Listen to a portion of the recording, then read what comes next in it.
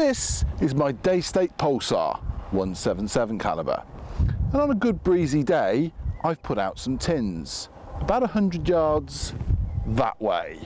Here we go.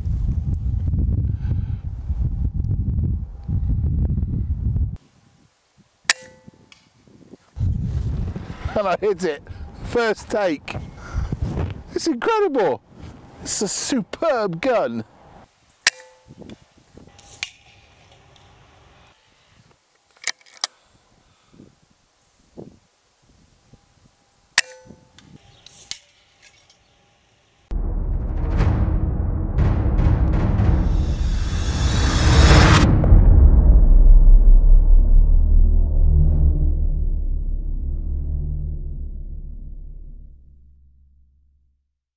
This is Daystate's flagship air rifle, the Pulsar. Daystate have a reputation of making spot-on electronic air rifles, and this is no different. However, it is completely untraditional. It's all new, so let's take a closer look. It is a fully electronic controlled air gun, from the trigger through to the firing cycle. While the cocking of the rifle is still human controlled, the heart is computer controlled, and even the air pressure is measured for each shot. The air release system is called MCT, which is short for Mapped Compensate Technology. And in layman's terms, it means at all times the gun knows what air pressure is in the cylinder. And thus, when the trigger is pulled, the computer releases the right amount of air from the cylinder to keep a consistent, accurate shot, time and time again.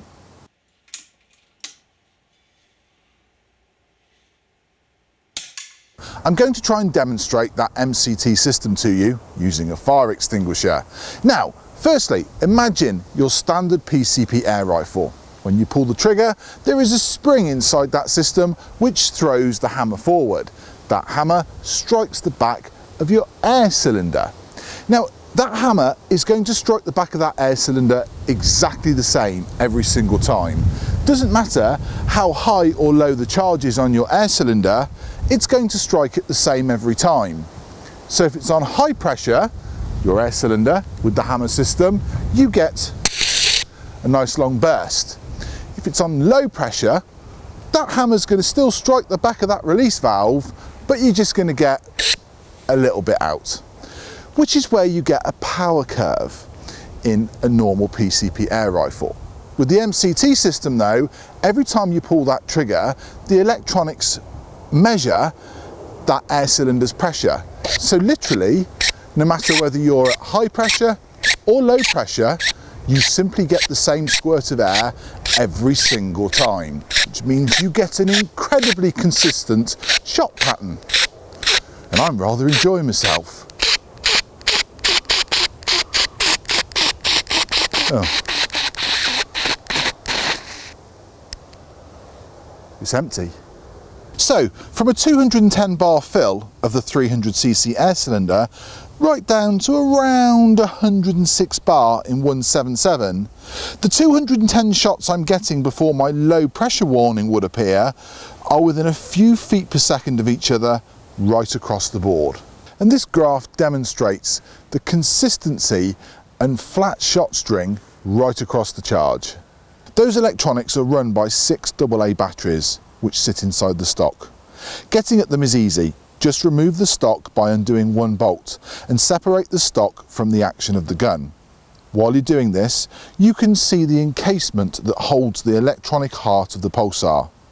You can also adjust the onboard laser by doing this, but I will come back to that later. And don't worry about the longevity of those batteries when it comes to shooting. Daystate says you can get at least 14,000 shots from a set of standard batteries. The gun itself weighs around 3.5 kilos, but that can vary slightly because different stock options are available. Here I have the laminate and the synthetic. There's also a walnut option. However, all internals are the same, with the rifle itself being 30 inches in length and the barrel is 17 inches. Now you'll be able to tell from the video that things in the background have been changing. The grass has got longer and shorter again. That's because I've been filming this video for about 3 months now, so spent a good amount of time with the Pulsar. I'm not the most gentle of creatures in the world either. I have dropped it every now and again. It's fallen off the table, it's tipped over on the stand, and it continues to work faultlessly. In fact, the fit and finish on the rifle really is second to none. The dangerous end of the barrel is threaded for an optional silencer. Mine here is a Hugget. They seem to be the moderator of choice for airgun shooters in the world. Talking of the barrel, it's a Walther Lothar match grade 1, which floats above the air cylinder with ease, and the scope rail sweeps forward on top with dovetail mounts on board. At the back of the swept rail is a bubble level, which helps you level the gun as you shoot to prevent cant. No, cant. I'll put a link in the description box below to explain that. The Pulsar comes with a 10-shot magazine included and a single shot tray. The magazine is the now normal Daystate one, but this has the advances brought on from early rifles with it. To prevent anti-double load, the rifle has a release pin, which when the rifle is fired, pops up quicker than the eye can see.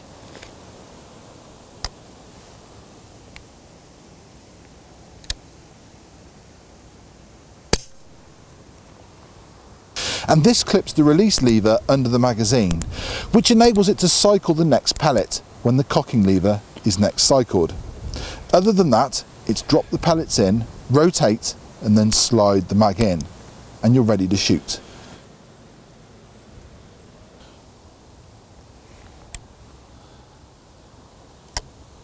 The cocking lever is changeable by the user from right to left. It takes just a few minutes, and the manual that comes with the rifle explains it. That manual is also downloadable onto your computer. The cocking lever is part of the system to change the electronic settings on the Pulsar. When the rifle is in safe, pull the cocking lever fully back and hold the trigger down, and the program mode comes onto the display. Repress the trigger and you can then cycle through the 3 options you can change: magazine shot count on or off, laser on or off, or your choice of the 2 power levels. The fore end is a sturdy plastic composite which has a Picatinny rail moulded into it for a bipod, and in that moulding also sits the laser. Now I know in some countries a laser may get you into a spot of bother, so you can turn it off, but for zeroing and checking your aim it is quite useful. The laser can be adjusted via the ports under the stock, or you can remove the stock itself.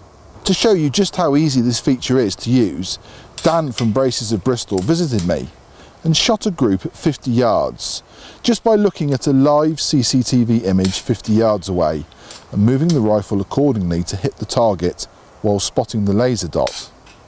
I don't recommend you do this unless you are James Bond, but it does show the laser in action.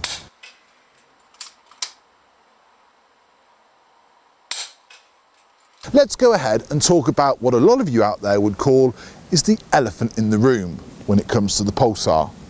It is a bullpup. Yes, it is. It's very different. However, it does have a nice adjustable shoulder pad, which enables you to get completely comfortable with the rifle. And for those of you that like to walk and shoot, it is incredibly easy. And the whole reloading thing, after a couple of minutes, just becomes second nature. And you just keep shooting until your magazine's empty. Simple. The grip is a fixed AR style, which, if I'm honest, takes a bit of getting used to for the old paws. It is so different compared to a traditional rifle grip. But again, give it time, you will bond with it. The trigger is fully electronic and adjustable. I've fettled my trigger and got it just right for me. It's a simple click of the finger and the shot is released downrange. As I've said before, that trigger is switched safe and live by the well-placed button just behind it. The trigger is almost a semi-trigger, not a full curve. Something more like a wing on an aircraft, very similar to other Daystate electronic air rifles.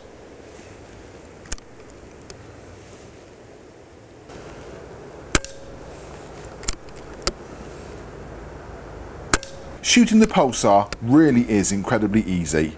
The cocking lever indexes the magazine like a hot knife through butter, and the shot break is clean, crisp and instantaneous.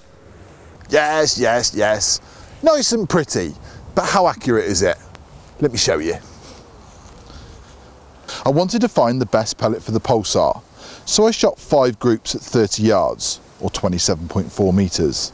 Each group was 5 shots: AA Fields, Daystate Sovereigns, Hollow Points, JSB Exacts and Bisleys. Shooting at a 1/4 inch dot, I started.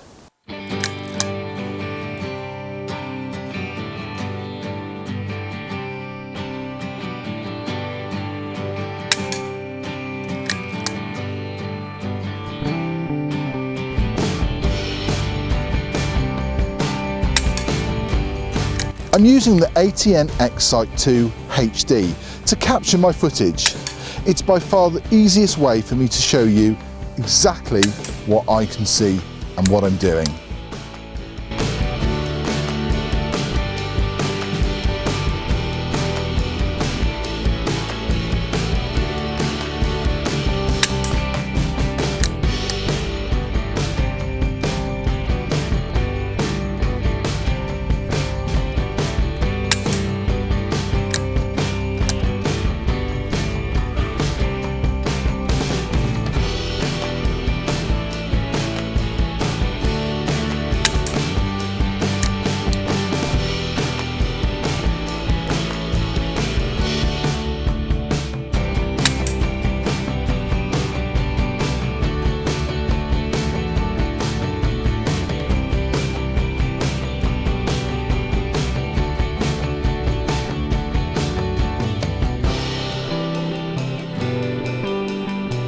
And here are my results. Now, clearly, the best 2 groups are the Airarms and the Daystates. Look away now, Daystate. Going to give it by a whisker to the Airarms. And with that pellet of choice, I can now shoot 10 shots at 30 yards.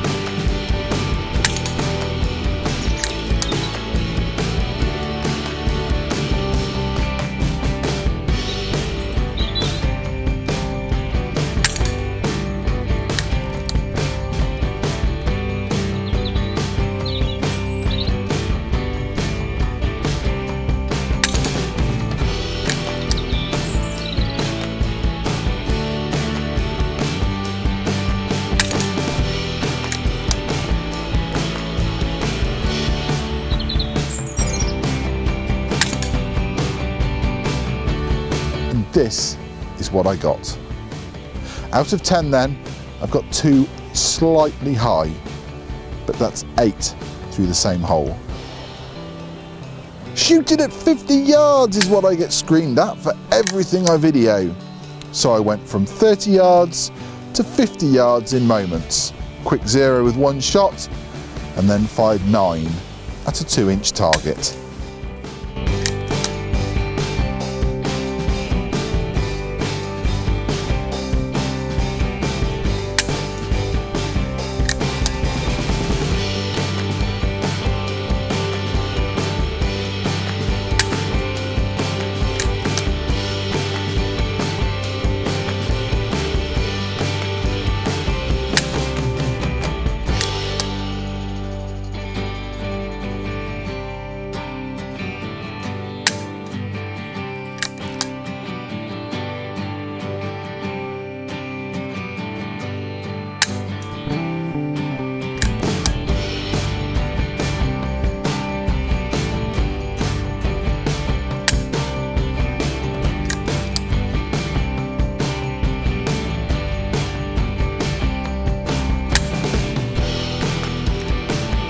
It seems I have 6 within half an inch and the other 3 just outside, making 9. Don't forget the 1 for zeroing, and that's with very little effort. The Pulsar is clearly bang on. For those of you outside of the UK looking for a high-powered Pulsar, it's available in 177, 22 and 25. And if you want to see it in action in the field, click on this video now and you can see a good friend of mine, Kit Perot, putting it through its paces at the dairy farm in Phoenix, Arizona. So after 3 months of my life shooting Daystate Pulsars, that one in particular, what have I found that's not to like? Well, honestly, nothing really. I love it. It's a staggeringly good air gun, incredibly accurate. But yes, it does look different. But think back 10-15 years ago when manufacturers were changing car designs. Everyone got all upset. Oh, it doesn't look like my Capri from the 1980s. No, it's called modernisation. It's called being different. It's called moving on. And that is what the Pulsar to me is all about. All PCP air rifles outshoot us nowadays. Simple, full stop. You need to move your crosshairs on the target by 1mm through that glass, and that millimetre downrange has been magnified to a couple of centimetres. And if the wind gets hold of the pellet, well, it could go an inch or 2 to the left or the right. You can't beat Mother Nature with an air rifle, but what you can get is consistency. And that is what the Daystate Pulsar MCT gives you. It gives you the consistency to know that that shot is going exactly the same place every single time. Yes, you can't beat the wind and you can't beat yourself, but the rifle is always going to be spot on. And that is exactly what the Daystate Pulsar is.